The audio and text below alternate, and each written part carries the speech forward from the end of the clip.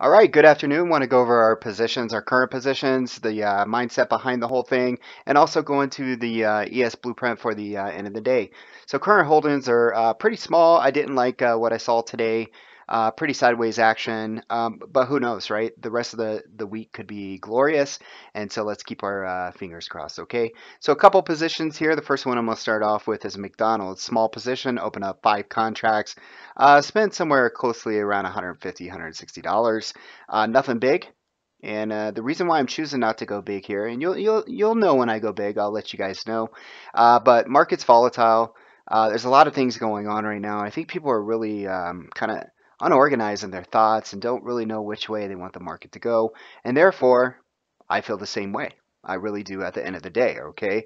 So I'm not seeing anything too bullish or too bearish, and it kind of makes sense for us to go sideways, right? So anyways, looking at McDonald's here, not to make it too confusing, but basically price closed just below the 61.8 of this current trend here, this downtrend. And it was looking nice and bullish. We were above the 61.8 for quite some time this morning, so I chose to pick the 162.5s because you guys know if you've been following me, the probabilities of reaching up here to 88.6 are close to 85%. All right, so that's why I got into these positions, 162.5.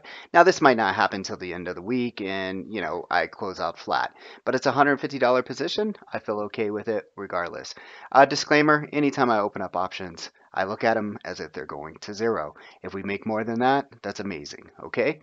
So targets here, first one being 160.58 and then 162.78, and then testing this trend here at 164.83. If we do make profits somewhere in between the middle of the week, I will roll out going into earnings just to play that, because overall we do have a bigger trend here, and it would be nice to get up to the 50 of this downtrend. Okay, so it looks like something like this. I don't mean to get you all confused with all these lines, but I'm just going to do this for reference real quick to get you a number, and that just happens to be the 88.6 of this entire downtrend is the 50, so I do expect price to get up there. All right, moving over here, we're going to go to BABA. We're currently in the 197.5s that expired this week. So let's take a quick look at that. Same thing here. So T2, we got close to it today, expecting price to move up here to 195.08.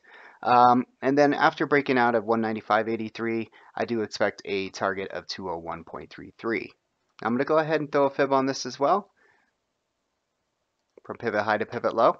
We are above the 61.8, which is very bullish, and that puts us a probability of 85% getting up to the 202.07. The one thing that we don't know is the timing on this, okay? I mean, this could happen next week, it could happen the week after. We're hoping that it can happen this week, okay?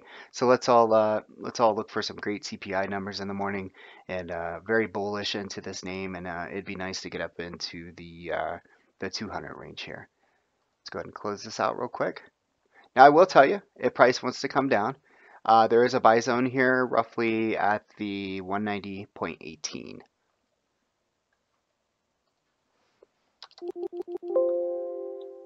All right, our next position is Apple. And looking at Apple, I think it looks very bullish, guys. I mean, I really do. So we're in a zone here. And just give me a second. It got up to 182.39 today. It closed out, which just happens to be the 23.6 of my box. This is always my first target within my box. You probably won't be able to replicate my box unless you know exactly what I'm doing, but the fibs work for me inside my boxes, okay? Going up to the second box here, or sorry, the second target is going to be your 50 at 183.52. This could be an area you want to get rid of some of your positions as well. And then after that, guys, we're looking at surpassing the 184.31 and building up here to the 186.10.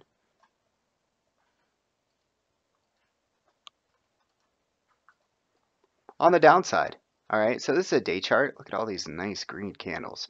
Okay, not much in there for a buy zone, so I'm going to break this down into a 4-hour, see what we can find. And right there we have a nice little buy zone. And roughly it looks like 180.91. Now, what I will tell you on equity stocks, they don't work like my future stocks. So this is definitely a buy zone, but it doesn't have to come right to the wick or anything like this. This is its attempt of picking up orders here. And I guess it found enough. And the faster this candle moves out of that zone, the more bullish it is. Okay. So anyways, that's going to be our target to the downside. If we want to reload here, 180.91, or just get out of the position if you don't like what you see in here. Okay. So we got our targets for the upside and downside. Now going into SPY, I'm hedged with the account and was asked tonight, hey John, why do you hedge? Well, the reason why I'm hedging into this week and last week is because the market's been very volatile. And to be very upfront with you, I've actually been able to make money on the up and down. So one day we might be super bullish and our SPX calls make us a lot of money. The next day we drop 20, 30, 40, 50 points. And then my puts are actually in the money, right? So then I'm able to sell those as well. So it's been really nice being volatile. Now, as a disclaimer, if it just goes sideways, you're kind of out of luck, right? You just are. So those are there to make me feel better. I'm net long, meaning I have more call positions than I do put positions, and therefore I just want to offset the total loss if something goes wrong, right? So if I have $500 on the call side and I have $200 on the put side, if we drop into an untouched zone, it looks about $4 to $5 away, then I'm going to make up for that difference on the other side of my call side. I might end the week with zero and paying my broker more fees than I actually made, but I'm happy. I'm happier that I didn't lose thousands or even hundreds, and I'd rather lose, let's say, 50 or 100 bucks for the week. That's just me.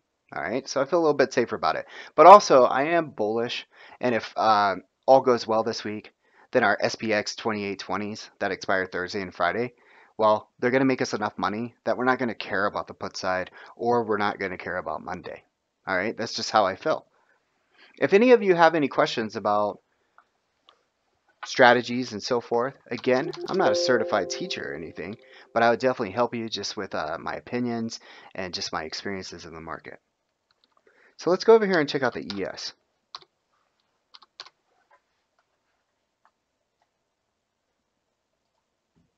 All right, so the ES, nothing has changed. I mean, we seriously just closed out at zero, and here we are. I mean, we are not moving. It's like cement. It's just stuck here. So the blueprint's not really going to look any different, guys. All right. So this is a 4-hour chart, looking pretty. All right. We do have a buy zone down here that hasn't been touched. So I'm going to go ahead and draw that out for you real quick.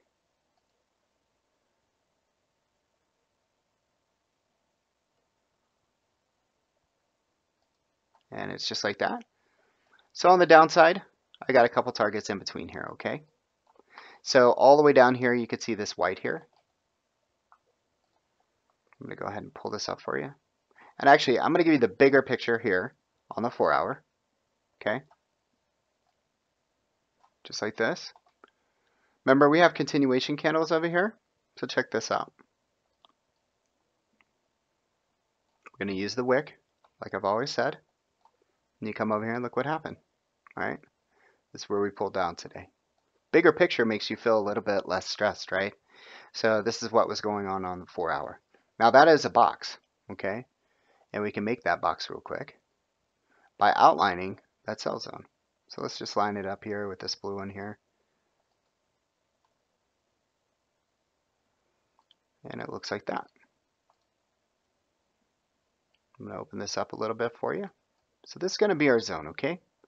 At the top of that zone, you're looking at about 28.10, and that's what we're shooting for. The beginning of that zone, we're looking at 27.96, okay? So we've already got in there once. Now we just need to get in there a little bit deeper, okay? So we have our downside targets as well. But what we want to see tomorrow, to be bullish, we want to be above the LIS. We want to be above the 61.8 so that we could push up. Look at this, the 88.6 is basically right here at the beginning of the box. We have an 85% probability if we can close above this, the 61.8 will shoot up in here into the box. And hopefully this time a little bit deeper, okay? Now I'm going to break this 4-hour down a little bit more. We're going to look at a 1-hour. I still don't see anything down through here. So I'm going to go to a 30-minute. And then I start seeing some of these red candles. See that? So it kind of gives me an idea where my zones are. I'm going to break it down to 15 minutes. And that's where you're going to see these. Okay? So on the downside, what I will tell you, this is a buy zone. But once we left this, price came back. Okay? What I'm looking for is a zone that falls in the right candle pattern. And when price left, it didn't come back.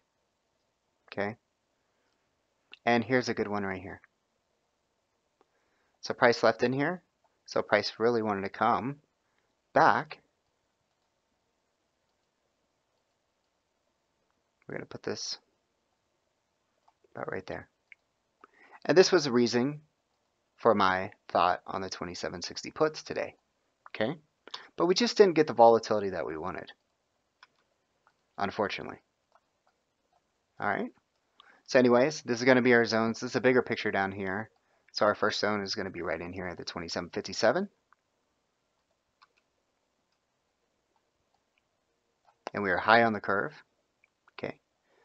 And again, if we push down, this is our protection. If we have the SPY 278s, then you can see about a $3 or $4 gain to the downside here. All right, well, if you guys have any questions, please hit me up, DM me.